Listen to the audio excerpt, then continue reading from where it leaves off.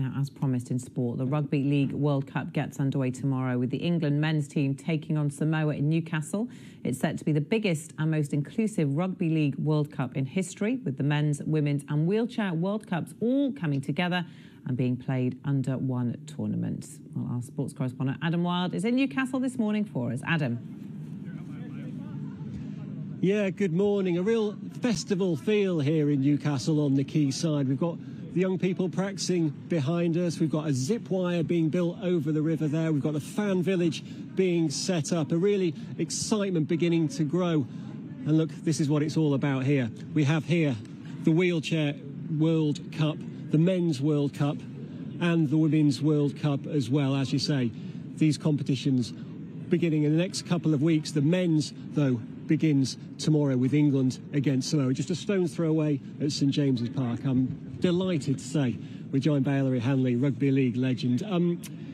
All the excitement, all the build-up, it's going to be a big occasion tomorrow, but actually a very difficult game for England to start with. There's no question about it. It's going to be very difficult. England know that themselves as well, and they're prepared for that. They're understanding their training schedules and through the classroom schedules as well, in actual monitoring the opposition, making sure that they're doing the video analysis of all the strengths and weaknesses of their opposition. And I wouldn't expect anything else but an England win. I can say that standing from the outside simply because as all the nation as well, we expect England to go all the way to the final, but they're going to have to play well. Make no mistake about it. It's not as if it's as we played a few months ago, and they played the All-Stars team and everything, where they've spurned a number of opportunities on the football paddock for that 80 minutes.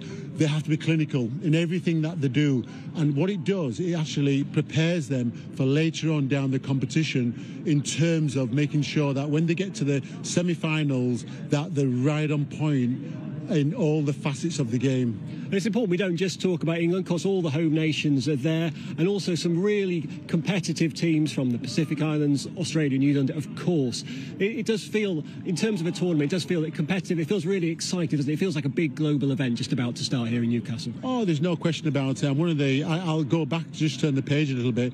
I think one of the great executive decisions was not to host the World Cup last year through the pandemic. We've got all the teams on board now. They're all competitive, and everybody's looking forward to it.